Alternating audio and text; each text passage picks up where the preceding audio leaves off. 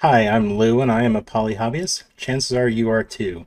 Today I'm going to be talking about the Visual Studio Code ROS extension for ROS2. I'm going to be covering a few topics. First, launching VS Code from a ROS terminal window, an overview of ROS UI elements, ROS2 commands available from the command palette, and finally Urdf Editing. So let's get started. So we're going to start today in our terminal window. I want to ensure that ROS has been sourced by ensuring that the ROS distro and ROS version are both set in the environment. I can then cd into a ROS2 workspace and launch code from here. I'm going to turn on screen capture mode by bringing up the command palette, which is Control-Shift-P, and toggling the screencast mode. That allows you to see what I'm typing as well as clicking on.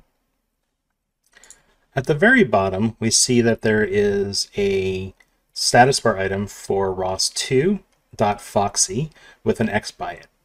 This is to let you know that the ROS graph has not been started. The ROS2 daemon is not running, but it actually has detected that this is a ROS2 workspace and that Foxy is the detected workspace. On the right-hand side, you can see that there is another ROS in the in the status bar, and this is for configuration.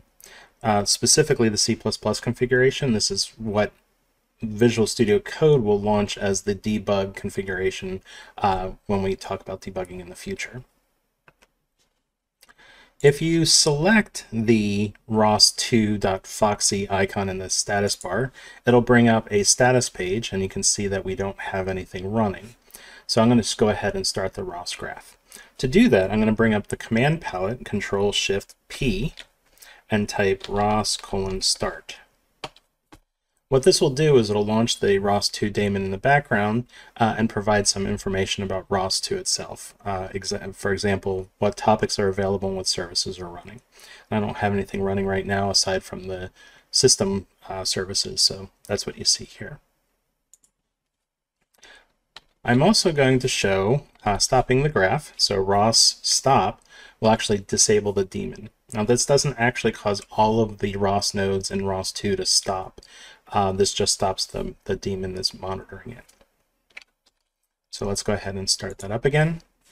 I'm going to go ahead and show you the terminal. So when creating the ROS terminal, what this does is it actually sources your ROS environment, starts the your favorite terminal, whether it's PowerShell or Bash or command prompt. It does it actually in the remote environment. So when we talk about containers and SSH in the future, this command will actually launch the terminal in the remote environment. And you have access to all of your ROS commands, ROS2, topic, list, for example. Updating C++ properties allows you to configure VS Code for IntelliSense. This will actually inject code into the C++ property JSON that includes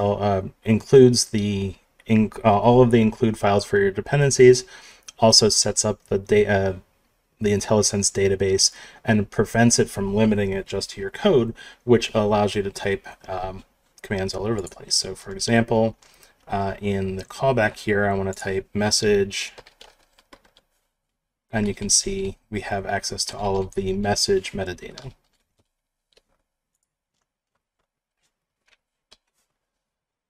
You can launch ROS launch files. So if you have a launch file, you can launch it here. There's also a ROS dep, so you can update ROS dependencies. I'm going to go ahead and show you the next step, which is building. So if you press Control-Shift-B, you can run callcon build. Now the way this is detected is it actually is looking for a callcon workspace. So it will run callcon if it detects a source directory inside of an environment. So it's important that when you open up your Visual Studio Code workspace that is rooted at a ROS environment. Otherwise, it won't initialize.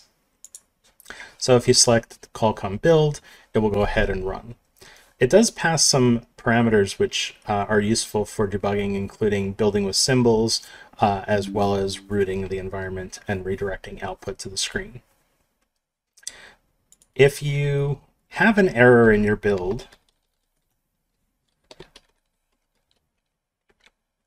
and you run the build, when it detects this error, it will be properly formatted for VS Code so that you can press Control and click on it to take you directly to that error line.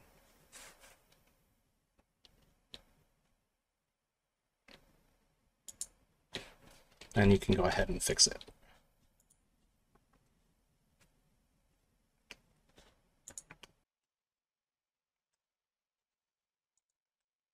To demonstrate URDF editing, I opened up a different workspace. In this case, I nav2 demonstration with the Turtlebot 3. The URDF editor will support visualizing both URDF as well as Zacro files. So in this case, I'm going to go ahead and open up the Turtlebot Burger URDF. Press Ctrl-Shift-P to bring up the command palette and click Preview URDF. This uses the ROS web tools hosted in a web view that renders the URDF in 3 dimensions, including some lighting effects as well as rendering the 3D files. And you can use the middle mouse button to navigate around, the left mouse button to rotate. If you're editing the URDF, for example, changing the location of a wheel, when you save it, the URDF is reloaded with the new values, and you can see that I've offset it here. And when you save, reloads, so quick turnaround on the URDF.